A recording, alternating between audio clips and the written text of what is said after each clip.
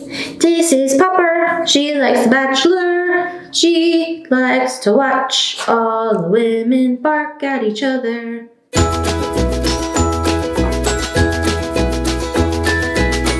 Well, hello everyone, and welcome back to my desk. It's been a while since we've been here, so you know we're just gonna have something interesting to talk about today. I have a confession. I love the Bachelor franchise. And you know what? It's okay. It is garbage reality TV, and everyone needs a show that's just gonna kill their brain cells. And The Bachelor is it for me. There are a lot of opinions going around about this year's season, and I just wanted to address those opinions with my opinions and then also talk about some theories that have been going around. So if you haven't seen the Peter the pilot season of The Bachelor, then you should probably stop the video because I'm just gonna go into it all. And I am up to date, and it was just the fantasy suite weekend or whatever week, whatever it is. And I am just gonna go through it all. Also, if you haven't seen Hannah B's season of The Bachelorette, then you should probably stop there too, because I'm gonna give that away because I love Hannah B and I think she's great, and we'll get into that later. So first off, I would like to talk about a popular opinion that most people have of Peter the pilot. During Hannah Brown's season of The Bachelorette, Peter was one of the top 3. I guess technically because she got rid of Luke P, but he was top 4-ish because she had 4 fantasy suites rather than 3, but Luke P got left. Are you trying to jump out? Okay. So, I need to back up. I need to get comfortable for this conversation. Luke P got eliminated. There were 3 left. Peter Weber was one of them, but then he got sent home. I was a huge Peter the Pilot fan. I felt like I knew him. I felt like Hannah Brown was making the worst decision ever, sending him home. Jed was trash. Tyler was good, but then he ended up being trash also. But Peter, he was loyal. He was like a happy little puppy with Hannah Brown, and she should have stayed with him because he was just so sweet and so loving and so caring. And I know he didn't like tell her he loved her as quickly as the other ones. Hannah Brown messed up. She should have picked Peter. And you know what? She regrets it.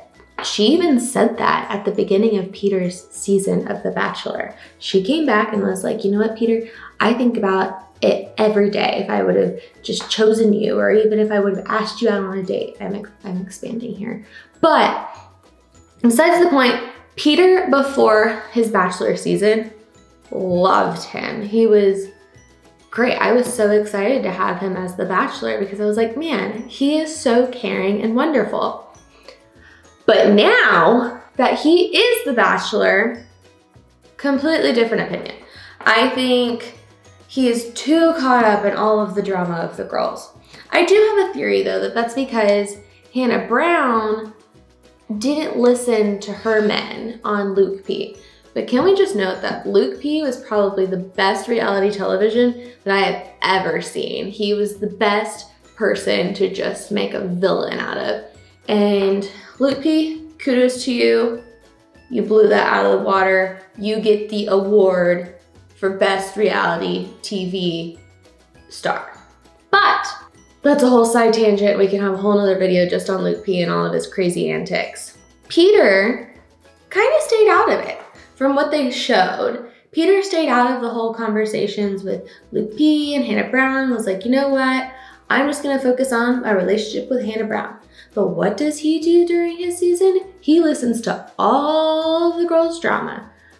I think that's because since Hannah didn't listen to them, like Peter and the other boys, about Luke P, that he feels the need to make sure that he covers all of his bases with the girls. I could be wrong. I could be right. I don't know. But I really do think that has hurt his ability to find love. That's my thoughts on Peter. I loved him at the beginning of when we first met him. And then as the season has gone on, I've just been like, come on, Peter. You can do so much better. But for some odd reason, he can't hear me through the television. So I don't know why he keeps choosing these girls when they're all not so good. And why that he keeps listening to all the drama. It's like, I keep telling him don't do it, but he keeps not listening. Anyways, going on to the my opinions of all the drama. I know that there are lots of opinions from lots of people saying that this whole season is filled with way too much drama from the women. Let's be clear on this. We're watching a reality TV show where it gets all of its money from people watching other people's drama. Am I crazy? Of course it's gonna be drama filled. And you know those producers are just sitting there being like, oh my God, you know, Madison called you a slut and I think you should go confront her about it. And then Madison goes over stomping, oh my God, why did you call me that? And they're just there to cause drama, which I do not condone women taking down other women. That's not okay. We should all support each other and lift each other up. But for the sake of this conversation, and the sake of The Bachelor, they need drama or else it's gonna be super boring, like Ari's season of The Bachelor. It was super boring until the very end when he left Becca for Lauren. And let's be clear, Lauren was a little boring, but that's fine. But really sit and question yourself. If there wasn't drama, would you watch? You know, every season, they're trying to one-up themselves. They're like, you know, last season they said that the finale of The Bachelor was the most dramatic in history of all time, of all Bachelor history. So you know they're just trying to one-up it. So why are people so mad at the fact that there's so much drama from the girls? I don't know if you've ever seen the show Unreal. I think it's on Hulu. It used to be on Lifetime, which, you know, if it's on Lifetime, it's a really good show. But Unreal is basically, it's not a reality TV show, but it's a show based around producing a show like The Bachelor. And it was actually written by someone that worked on The Bachelor set. So you kind of get the feeling, an idea of what goes on behind the scenes. And of course, it's even more dramatic than what happens on The Bachelor. I'm not gonna give anything away, but just know that it is an extremely good show and I highly recommend it. With that being said, the Bachelor franchise is all about drama. So why are you gonna be so upset when this show that is filled with drama has too much drama? Although I will say, there has been a lot of petty drama this season. Like, with the whole champagne gate. Like, come on. I get that you're wanting to share this champagne bottle with Peter, your potential love of your life and future husband, but you know there's champagne bottles all around there and people could easily get confused. If you look back at the women that were chosen for The Bachelor, for Peter, they're all very different from what Hannah Brown was like, which I think was done on purpose, personally. The only person that I really thought had a chance was Madison. I don't know, the rest of them just seemed very blasé to me. They didn't seem like they were actually in it to find a person. I think they were more in it to make a name for themselves than to really date Peter. No one that he's sent home I was surprised by. And there hasn't really been a girl that I've truly connected with, that I was like really voting for and cheering on and being like, this is the person. I don't know if that's just because they focused a lot on either having flight attendants in there because they thought, oh, Peter's dad is a pilot and his mom is a flight attendant. And so of course Peter's gonna wanna marry someone that's a flight attendant. Or they focused on pageants again. And so, I don't know, or Southern women, it's beyond me, but I really don't think that he had his cream of the crop. You look at the 3 women that he has now, which by the time this video comes out, we're already gonna know who he sends home after the fantasy suites. But in regards to what we're talking about, he has Victoria F, Hannah Ann, and then Madison. you look at those three women, they're all very different women. There's Victoria F, who's extremely insecure in herself, which is fine. A lot of women are insecure with themselves, but you go on this show knowing that you're gonna be shown to the entire world. So you have to have some confidence in yourself, right? She's the one that's a little like red flags all over the place. She's red flags. I've never seen so many more red flags in my entire life, but she's filled with them. It's kind of like not as dramatic. It's kind of like it's Peter's equivalent of Luke P for Hannah Brown. Victoria F, because Luke P was just like Mr. Red Flag, and then Victoria F is Miss Red Flag. They should get together. That should be on Bachelor in Paradise.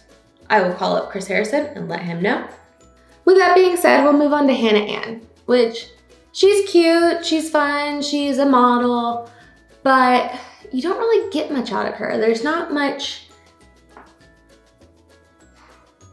content, charisma, communication, anything. You don't get a lot from her. She's just kind of there. And I do give her props in the fact that she basically told Peter, like, I am here for you. I am not here for any other reason. No matter what happens, I will be here for you, which was really sweet. And I think that's the most emotional that we've seen her. I think she's stuck around a while because Peter has a thing for Hannah's, clearly. The last person would be Madison, and she's a very interesting story to me. So she's a virgin. She's saving herself for marriage, which kudos to her, especially in this time where a lot of women and men do not. It shows a lot of self-control that she can, and that she is really all about her morals and faith, and so that's good on her. The problem I have with it is that she has an expectation for someone that she's known for, what, 6 weeks? That you know has slept with people before, because hello, windmill, 4 times with Hannah Brown in the windmill, and you go on this show knowing this about this guy, knowing that if you make it to fantasy suites, there's a potential that he's gonna sleep with a bunch of other girls. And yes, I can understand that that could be really upsetting for you. However, you are on a reality TV show that bases its life around this. Like, the fact that one man will be seeing 20+ girls, and the potential that someone is going to end up sleeping with him. Whether it be 1 person, 2 people, 3 people, 4 people, 10 people, I don't know. But the fact that she has kept her faith kind of a secret, and her morals and what she's promised for herself a secret until basically the beginning of the fantasy suites, and doesn't even really tell him then. Because to me, that conversation wasn't really clear in what she was expecting from him, because she basically then came back and said, no, that's not right for me to expect it for you, but I expect it for myself. And then later on, it's like, oh, I do expect it for you because I expect it for myself, and you're gonna be my husband, so I have expectations. And if life has taught me anything, it's the fact that, yes, you can have expectations for yourself. You can have goals for yourself, but you can't put those expectations onto other people. There's just no way. You can talk about it, you can discuss it, you can do whatever. But unless you have a discussion with that person and y'all have decided on something together, there's no way that you could just be like, hey, let me tell you, I think you should be doing this, and I'm getting mad at you because you didn't do that. Whatever, we'll see how it ends. Basically, Madison just left and was like, I'm not talking to you anymore, Peter, because it got upsetting. And basically Peter told her that he slept with someone or both of the other women. I mean, that's his prerogative if he wants to. You can't get mad about it, but you knew going into that week that there was the potential for that. And yeah, you can say that you probably told him, but he does have other relationships with other women. And he's supposed to take your thoughts and opinion over his own thoughts and opinion when he's trying to make a decision of a lifetime? I don't know.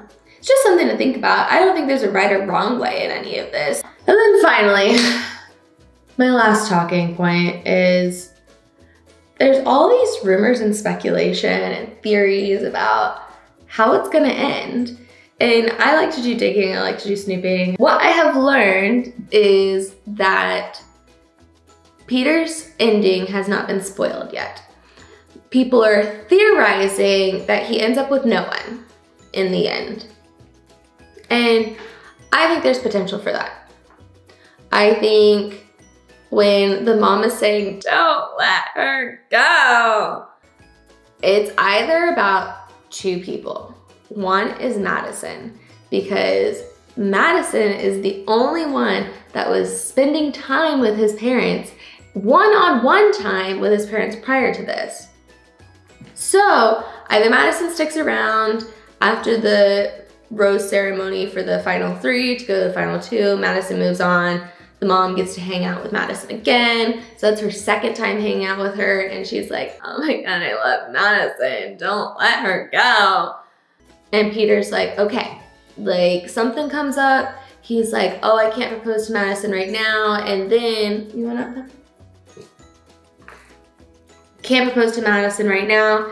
And then goes home after all of the whole Bachelor season and is reflecting with his parents. And then that's when the mom is like, I know you love her still and you messed up, but don't let her go. Right, Piper? My second option would potentially be Hannah Brown. This is also me just like hoping and wishing and praying that that's what's going to happen, because I think they should be together. And I think that is the only other person that Peter's mom would be crying over, saying, don't let her go. Something else that I have heard, which is a really interesting thought, because they keep saying that this ending is something you will not expect. So what's something that we might not expect? Oh, here's a theory. Peter falls in love with one of his producers. You heard me. Think about it. He's been around all the producers for The Bachelorette, and you know they've been working with him for God only knows how long, leading him up to The Bachelor. Then he spends extra time on The Bachelor with them. It could happen. It would make for a very juicy ending to his story. Anyways, I've been wanting to do this rant for a really long time because this season has just got me all sorts of confused and messed up and interested and concerned, and I just got all the feelings. Just have all of the feelings about this because I think I was so invested in Peter. That's it for my rant. I just really needed to get that off my chest, and thanks for listening to it, because you just never know what's gonna resonate with someone. So I figured I would let people know my opinions on the whole thing. But if you like this video, go ahead and click that subscribe button down below. If you wanna see more videos about different reality TV shows and my thoughts on them, click that like button and let me know your thoughts on any of my opinions. If you have the same opinion, if you don't, what do you think about it? Do you watch The Bachelor? Do you watch The Bachelorette? Do you watch Bachelor in Paradise? Which is definitely my favorite out of all of them. Bachelor in Paradise, great. It's been great hanging out today. We'll have some more random thoughts like this coming soon. And so I will see you all next time. Bye.